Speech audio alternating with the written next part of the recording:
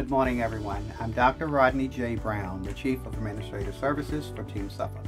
Today, I will be reading Renee Watson's Ways to Make Sunshine.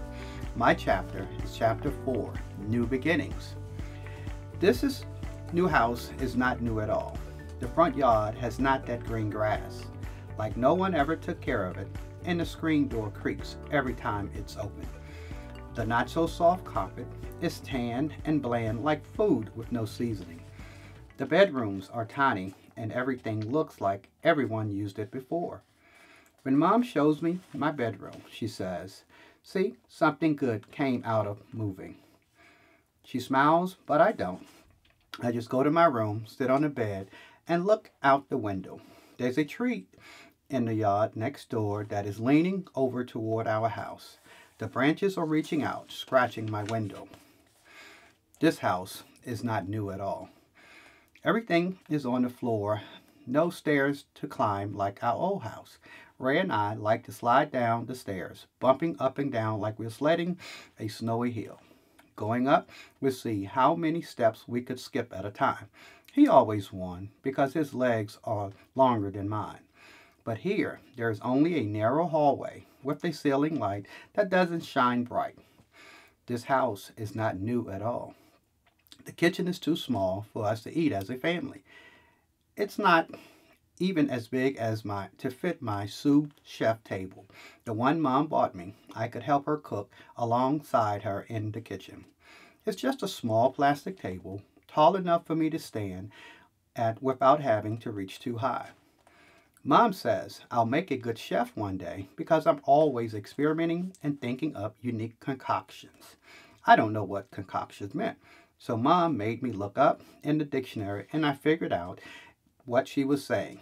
I am good at mixing and inventing and putting foods together that may not normally go together, but turn out so yummy and delicious.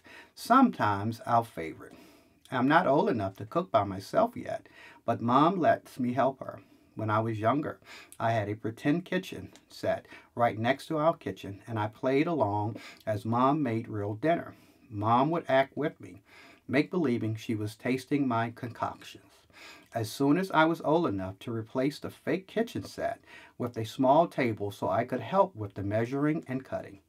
Ray never helps in the kitchen. And when I used to play cook, he never pretended to eat my concoctions.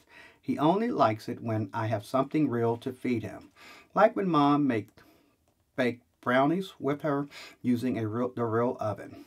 We tried out one of my recipes like lemon brownies.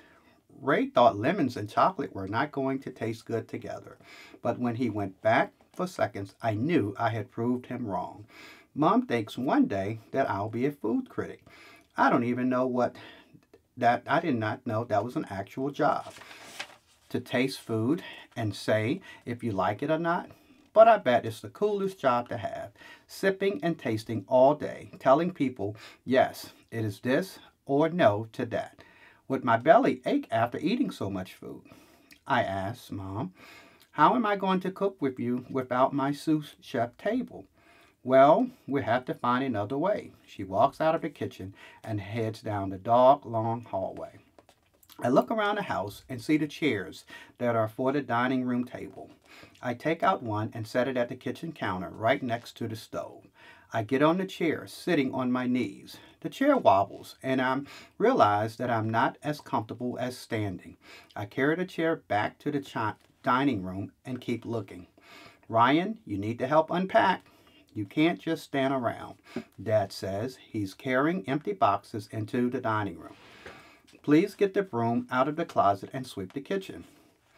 Well, we've been busy all day getting the house set up and unpacking.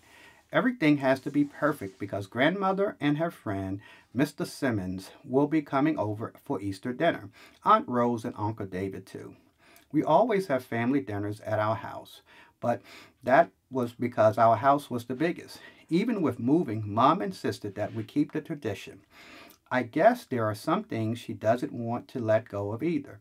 I open the closet and take out the broom. I know Dad said to sweep, but before I do that, I take out the step stool and I find folded in the back of the closet.